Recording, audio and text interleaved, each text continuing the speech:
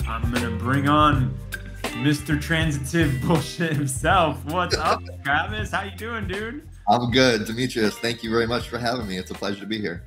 Dude, can I just say this in front of everyone? I'm going to declare my love for your email Thank you. handle that you have. And I don't know if we want to put you on blast and say it to everyone, but let's just say that your email is probably the best that I have ever seen. And if anyone is not following you on Twitter, I highly recommend that. You are such an incredible follow. And you do all kinds of Twitter spaces to talk about what's happening in AI and ML all the time. Yeah. Something that we're all learning about this space. It's so new together, and just have a good group of people that we like to discuss the latest weekly news.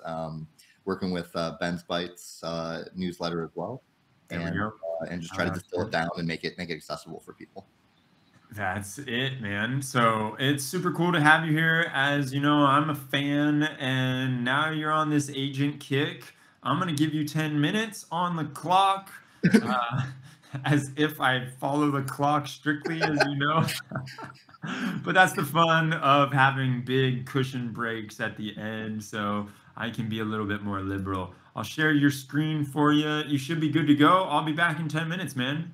Awesome. Thank you, Demetrius.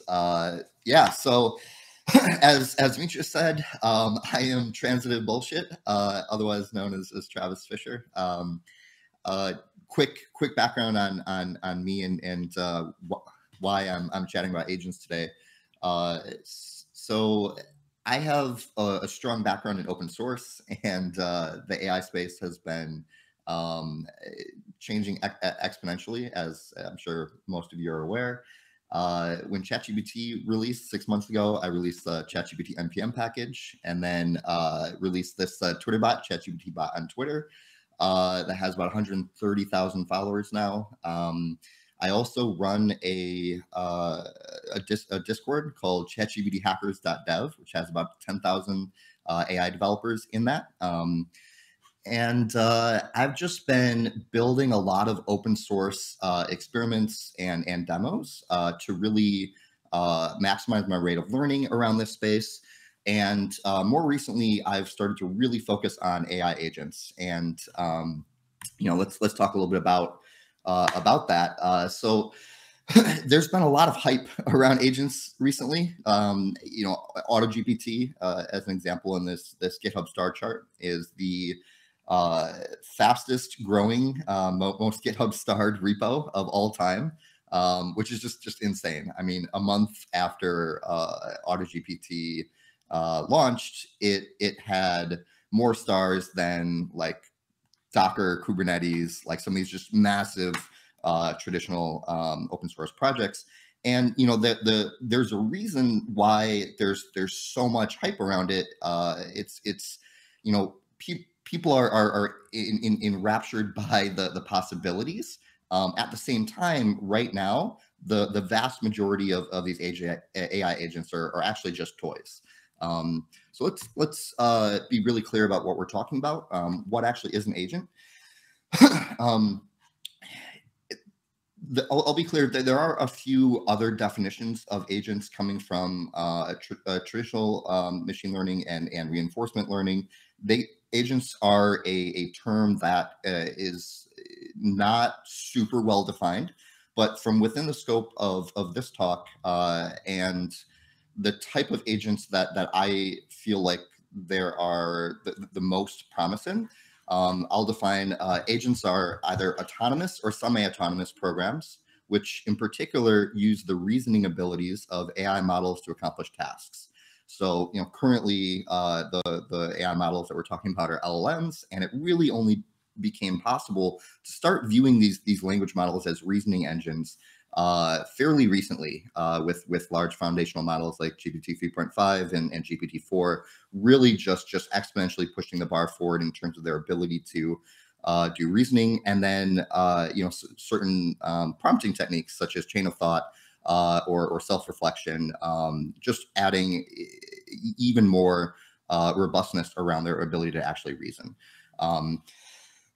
And I would define an agent as having a couple of key components. So an agent is, you can think of it as you give an agent a very, very well specified task. You give it some resources for accomplishing that task. Those resources could be things like compute time. It could be actual financial money. It could be tools such as access to access to your browser, access to your user accounts. It could be more traditional tools like access to APIs or proprietary data. But so you give an agent a task, you give an agent some resources to accomplish that task. Generally, the implementation of the agent is going to involve some planning or decomposition of the task into subtasks. And when you do that, there's a need to do some scheduling and prioritization around these subtasks. And ultimately, it ends up looking very much similar to an orchestration or scheduling in like a traditional operating system, where you have, let's say, a lot of threads or a lot of work that need to happen, and you need to prioritize and actually schedule those tasks to be executed. Now, this can get very complicated very quickly. Oh, and there's also the whole external memory. This would be things like existing databases or vector databases. The main difference being that vector databases are kind of fuzzy. And for a lot of what agents are going to work really well with, or where their strengths are going to shine, the key advantage is that you don't need to have as specific of rule-based and exhaustive programming that makes things really explicit. They shine in areas where you can be really flexible, and that's a reason why vector databases, even though there's a lot of hype, there is this flexible aspect to them in terms of their using them for retrieval. So I view agents very much as a spectrum. I think when a lot of people say agents, they jump straight to the right side of this graph and think about fully self-driving programs. I think of agents as a spectrum where you start off at the very bottom. You have let's think of the large language model as a CPU or as a reasoning engine, and for the purposes of this talk, we can think of them as a black box.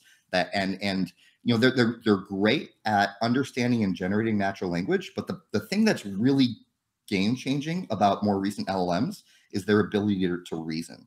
And that's where if you start to think about them as CPUs inside of a fundamentally new paradigm of compute, and then you can ask yourself, well, what does the world of programs look like that are built on top of those language models as reasoning engines, built on top of those CPUs? And I view those programs as agents. And on the one hand, you have very traditional deterministic programming. You can think of this as programs that are written by a human. The human is definitely driving the bus. And on the other hand, other side of the spectrum, you have fully self-driving programs. These are things like AutoGPT or Baby AGI. And the idea is you give the fully self-driving agent or fully autonomous agent a task, and it just goes off and completely on its own accomplishes that task. And one of the things that I really want to drive home is that just like with self-driving cars, trying to jump straight to self-driving programs is a mistake. It's amazing from a marketing perspective. It's amazing from the perspective of showing people like what will be possible soon. But this is LLMs in production. We're talking about what's possible today, and my main point that I want to make here is that we really want to start kind of more towards the left-hand side of this graph, but it's really a spectrum. And the question is, how can we start with more deterministic agents and slightly more constrained areas, just like we've done with self-driving cars. There's a spectrum there. and then gradually move towards more self-driving programs over time. So some of the key challenges, and I'll go through this kind of quickly here, would be one, agents have a tendency, the more autonomous you get, they tend to get stuck in loops or diverge away from the original path. And they don't oftentimes have a good ability to reflect and actually get back on track. There's something known as a composability gap, where even if an agent is really good at solving like one subproblem, the original problem, which is composed of many subproblems, the kind of probability or reliability of that overall agent decreases very, very quickly. Another thing is, like, if you just give an agent a task and say, go off and do this, this becomes a very challenging UX problem. So it's not just on the algorithmic side, it's not just on the developer side. The UX of actually, from a user standpoint, understanding what these agents are doing and being able to interpret them, and also being able to keep a human in the loop is really important. And that requires really a lot of work on the UX side. Another challenge is kind of the latency and cost. Most of the current AI or agent frameworks default to using large foundational hosted models, and the cost there is something where when you have recursive calls, like that can add up really quickly. Finally, safety is of paramount importance. If you're actually giving an agent right access to the world on your behalf, making sure you keep some guardrails on that is super important. So I'm just going to go through some advice for building towards reliable agents. The first and most important piece of advice is to actually constrain the types of tasks that you're setting out to accomplish with agents. Anything that is too generic or too large, I think you're going to run into problems with. In my opinion, agents are a really good fit today for more of very repetitive tasks, robotic process RPA type tasks. Tasks that you would want to have be always on in the background working on your behalf.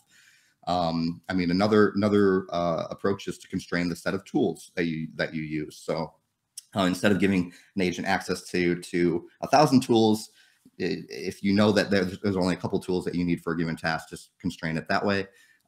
Keeping a human in the loop as part of the feedback process. This is one area where if you compare agents to kind of traditional workflows, this is an area where agents can fundamentally improve because they're built on top of machine learning models, and you can build in some human feedback loops that improve and learn and get more better at solving the task over time. So this is something that I think is a fundamental key primitive here. Another approach is to kind of build up an ecosystem of very reliable primitives. I'll talk about this in a second. Wherever possible, prefer deterministic code. And you might start off with a very generic, like say GPT-4, but move towards deterministic code eventually. One thing I want to say is multi-agent systems are distributed systems, and there's a lot that we can learn from traditional distributed systems in that context. One example here is a recent paper by NVIDIA and some researchers called Voyager that is solving various Minecraft tasks.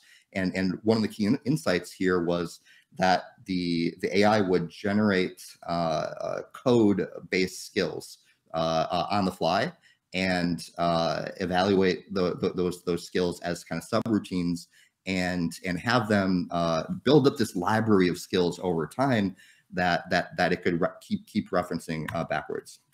And I'm running out of time here. So last thing I want to say, if you view kind of the ideal agent as this fully autonomous single entity given a single task, I am advocating for more of a kind of scripted agent workflow that breaks up a task into subtasks, and in particular, if you think of the solution here as a series of nodes.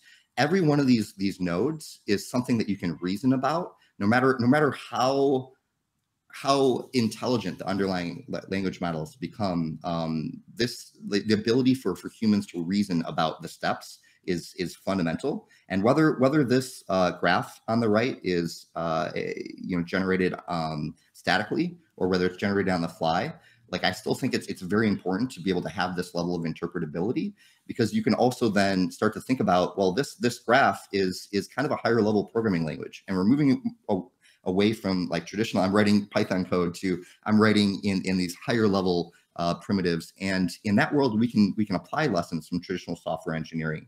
At the node level of this graph, what does a unit test look like? What does writing an eval to maybe start off with a very, maybe a node starts off with GPT-4. It's a very generic model. You run it 1,000 times, you get 1,000 inputs and outputs.